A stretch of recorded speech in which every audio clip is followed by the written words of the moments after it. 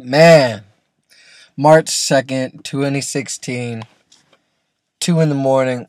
This book shit is stressful. I'm like, I want to be this big author. Bestseller equals did not really as well as I wanted to. The ebook for Countless Hours dropped. It was only like 5 people bought it.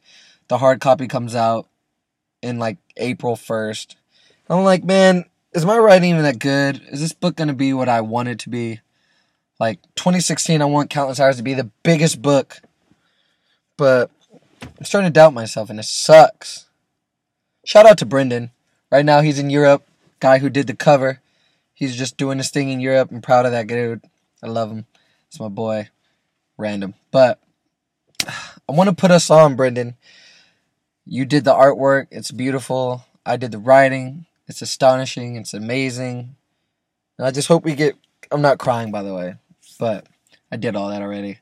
It sucks. Like, you do all this promotion and, like, you know, your inside supporters support you. But then, I don't know. Nobody really shows support when it comes to buying something. It's like, fuck. It's like, am I that good? Is it talented? Is it not talented? Like, what is it? I don't know. We'll see where Countless Hours takes us. Like I said, I have big visions for it being all over the world. Countless Hours sold 1 million copies. Sharif Ahmed and Brendan going across the world, touring and signing books and lines out the door.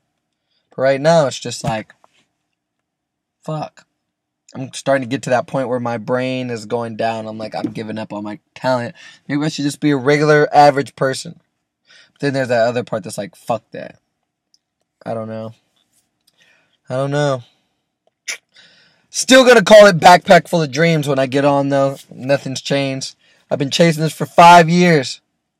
Like I said, by the time you there watching this, I see you. When you're watching this, I'm gonna be on, because that's when I'm releasing this. So remember that. When you watch this, that means I've sold 1 million copies. Right now, I've only got $20 in my bank account.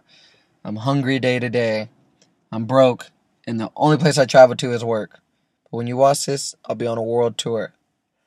Chase your dreams. Love y'all.